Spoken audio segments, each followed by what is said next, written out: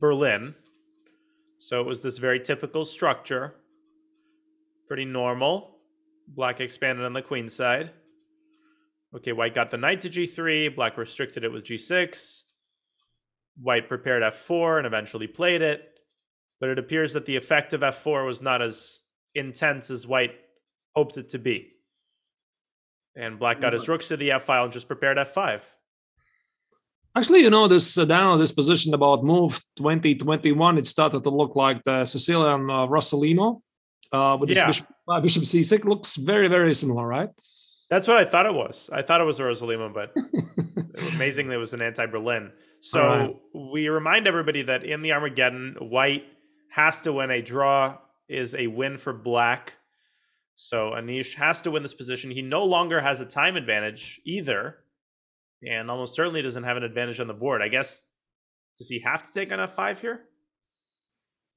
Unless he wants to play e5. No, e5 is impossible. There's a 4, right? Ooh. Yep. Queen g3 instead. Okay, so you play queen g3, fe, rook f7, and bishop f4. So he's not hurrying to take the pawn on e4. That is weird. The bar says immediately it's not very good, but also, I mean, black is up a pawn for the moment. e3 very quickly. Wow. So the idea, of course, is rook e3, bishop d4 chops off the rook. So white, I guess, has to take with a bishop. Although maybe knight e4 would be in the spirit of how he's been playing. He's clearly trying to not take this pawn for as long as possible. What about bishop e3, bishop e5? Can I try to trap the queen? Wow. Whoa. And the eval bar hated that move. Bishop b7. No, but Anish has lost the thread completely. Now, bishop e3, simply bishop e4. Right. So bishop e7 played very quickly, and they are going to get an extra time, but I believe it's only after move 40, right? Extra 1 second, which probably is pretty much nothing. Right. And king h1, it looks like white's position is completely in the toilet now. What about bishop takes e4 and then bishop c3? Ooh. Bishop takes c4 apparently was a mistake. So the game is still alive. Rook takes on e3. The bishop going to go. That's a pin, I guess. Bishop takes on g2. Will be played. But I don't see how white's going to win this. I mean, black is up a pawn. The king is wide open. Just queen f5, for example. Yeah, this looks very, very good for Wesley. And once again, for black, it's just good enough to win the match by making a draw. They're battling out for extra half a point because the winner of the Armageddon gets 1.5 points. The loser gets 1 point. And right, queen f5, queen d5, queen c6. Oh, he gave a check to play h5 later. I guess that's his idea. And he's covering the e8 square, so there's no shenanigans with rook e8. And now black can just chill. King h7, potentially bishop h6. You could play bishop h6 even immediately if you wanted.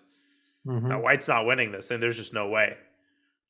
But of course, I mean, Anish has to continue to play because, like you already mentioned before, there's no rating, and loss for him is equaling a draw is equaling the loss in the match, so he's going to try.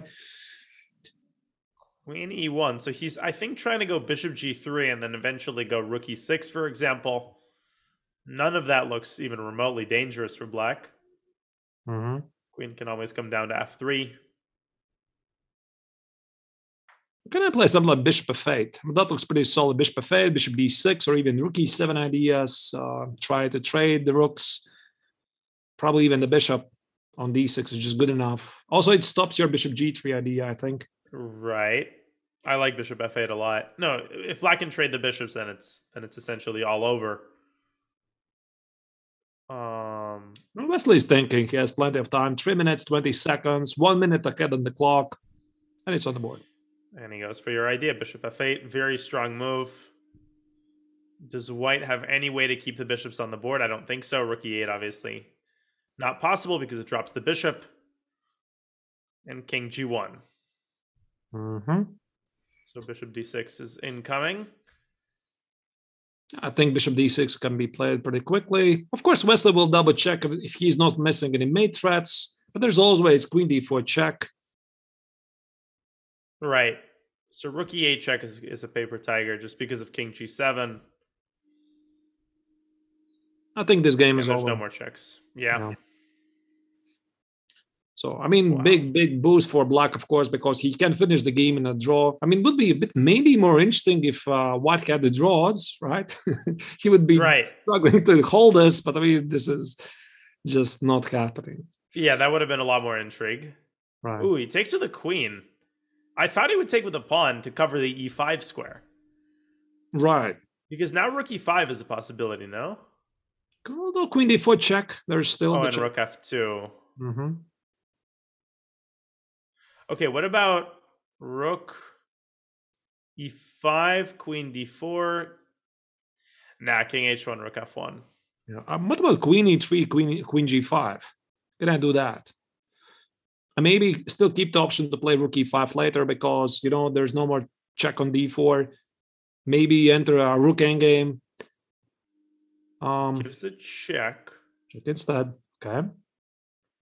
It's crazy the eval bar only gives 0.2. Like what is this this mythical equalizing line? But now it's 0.7 already, at least to me. Queen d4 is incoming. So what do you do? Go back? Queen d4 is coming. There's just no ways to access Black's king. Black's king is perfectly safe because of queen d4 in response to any check along this diagonal. Yeah, and if you move the queen away from e1, then there's also queen g3. 30 seconds for Anish. I think this one's over. So move 40, you get the 1 second increment. I think so. I'd move 40 to get plus 1 second, but it's essentially just making another move. So you cannot really accumulate a lot of time because I think maybe in online tournaments like the Title Tuesday, you can try to accumulate some time if you're very fast with the hands. I mean, over the board game, I think it's much more difficult. Yeah, over the board game, you need at least 2 second increment to accumulate any amount of time. 1 second increment is basically just to prevent losing on time. Right. Okay, so he traded queens, but you know what that means. I mean, if White wins this. Very convincing, actually, victory by Wesley. I mean, I think we can safely say that Black is going to win this. Yeah, I think Gary's just going to resign. Right.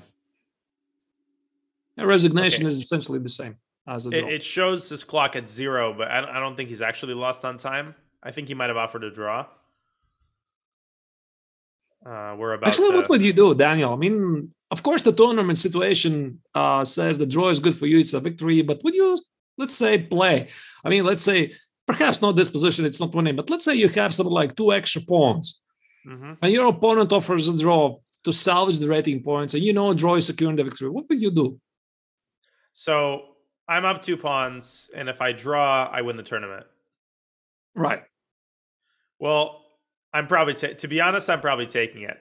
Like, I would like to say I'm someone who doesn't accept draws, but in situations where I'm winning the tournament, you know, to me that's the most important part is the sporting result. So there's still an element of chance, right? Possible, you know. Yeah, I mean, definitely. If you decline, I mean, maybe something happens, you flag or something, right? Yeah, although I remember in the last round of the Riga Open 2014, it was the year before we played, I think, or 2 years before we played. I was playing your friend, I think, Igor Kovalenko in the last round. And I was struggling for like 50, 60 moves. And then he made a huge blunder and I punished him. And then I immediately offered a draw thinking, I'm slightly better, but, but finally I'll secure the game and the tournament well. And the moment I offered a draw, like one minute later, as he was thinking about it, I realized that I'm actually completely winning. And as in like +6, like it's not, he can basically resign. And I wasn't even properly evaluating the position. I just thought that I had finally broken free. And, now I was offering a draw from a position of strength. So obviously draw offer should be made carefully. What was that? Let me guess, he agreed. He agreed. Amazingly, he agreed, yeah. He was very happy. I imagine. Okay, so I think the game is over. Yeah, it is over. It should be over. There's no result, though. There's no result. But there are also no moves. So I think, yes, we are getting word that it is over. And Wesley So has defeated Anish Giri in the Armageddon for the second day in a row, coming in clutch in the Armageddon, securing a point and a half.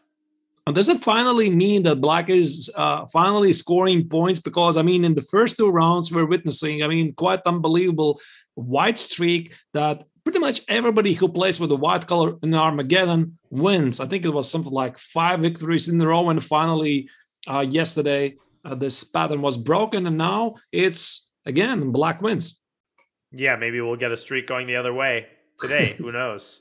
Who knows? Well, I've pulled up the Tari MVL game